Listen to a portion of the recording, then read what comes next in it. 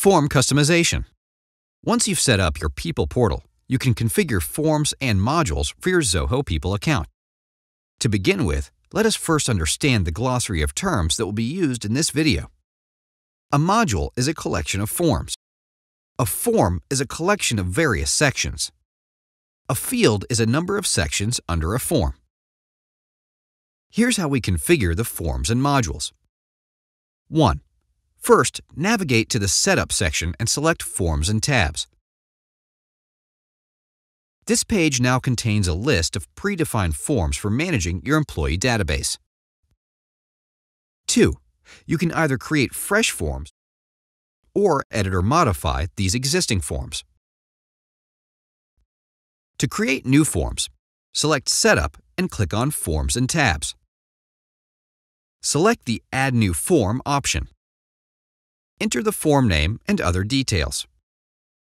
For grouping purposes, you can opt to place the new form under pre-existing tabs, or create a new tab and place the created form under this section.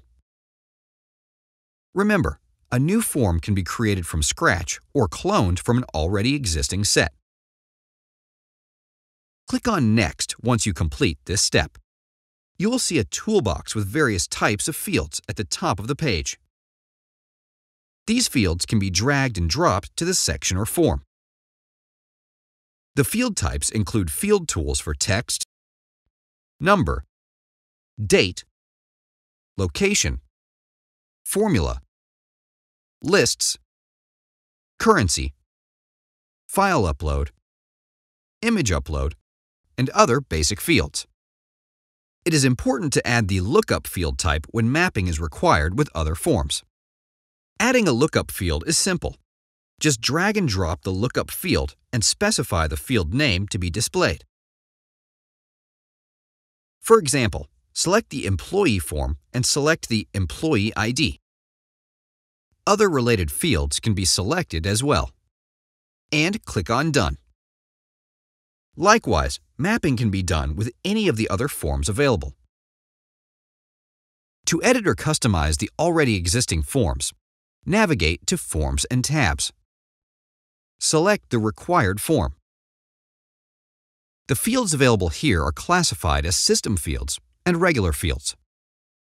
System fields cannot be disabled or deleted. However, it can be edited.